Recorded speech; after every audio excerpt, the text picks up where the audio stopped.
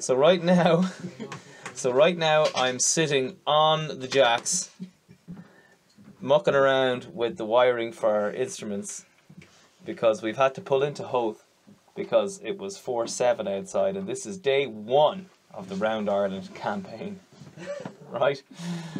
So Jesus Christ, I hope it gets a bit easier, but anyway, hopefully we get some more sailing.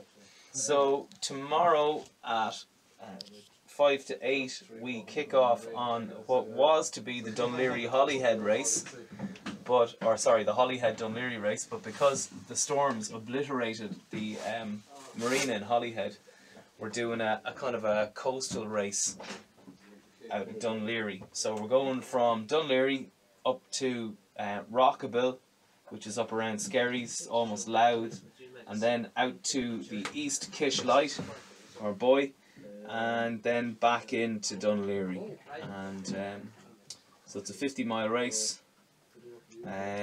It's going to be real light conditions, so it's going to be a real test of our skills straight up. But I'm really looking forward to it, because we're going to get to see the boat in an extremely light wind situation, which is, believe it or not, is nearly going to be more critical than the heavy wind stuff for this boat. So and also we get to have a go with all our kites, all 7 of them. So that's what tomorrow's going to be like.